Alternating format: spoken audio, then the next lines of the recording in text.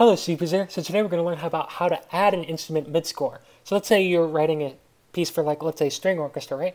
And you get along towards the middle and here and you want just a violin solo. Now you still want the first violin player to play their normal part, but you want just a single one of them to play a solo part. Or there's countless other solutions where you might want to add an instrument mid-score. So the first step is we're actually going to create a new stave for this instrument and we're going to hide it everywhere we don't want it to show up. And then we're going to also add that instrument into the respective part and make sure it's hidden on that one part. So there's several steps. This is going to be a little bit longer than normal, but once you get up and know how to use it, it'll actually be really quick to do and it'll only take you like 3 minutes. So first we're going to come over to our instrument manager and we're going to add a new instrument. We're going to add just a normal single violin player. Now because it's a solo, I want to change the name to solo.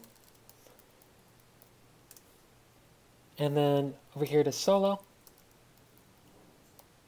Right, like that. The next thing we're going to do is for the specific instrument, we want it to collapse anywhere where it's not playing. So to do that, what we're going to do is we're going to come over here to our staff tool. It's also this little treble clef up here. Double click on it. Make sure that allow hiding when empty is selected. Highlight the entire thing, and then we're going to come over here to staff, all the way down at the bottom, hide staves when empty. And as you can see, it's hidden everywhere on every single staff.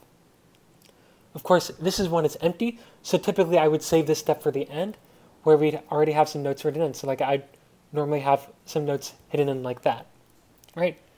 And then we can come over here to our staff tool, select everything, and then we hit hide staves or hide staves when empty. And you can see this stave is not hidden.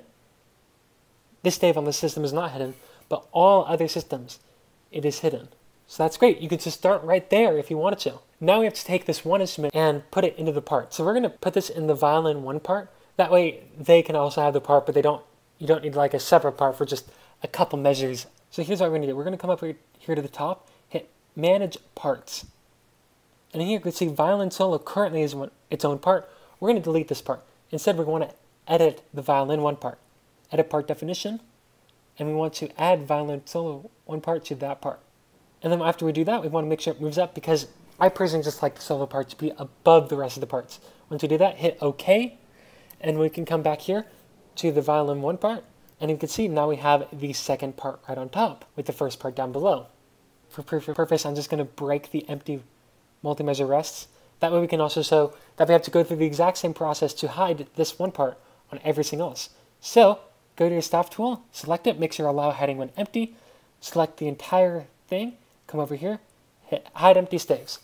And now, again, it's only on that one part.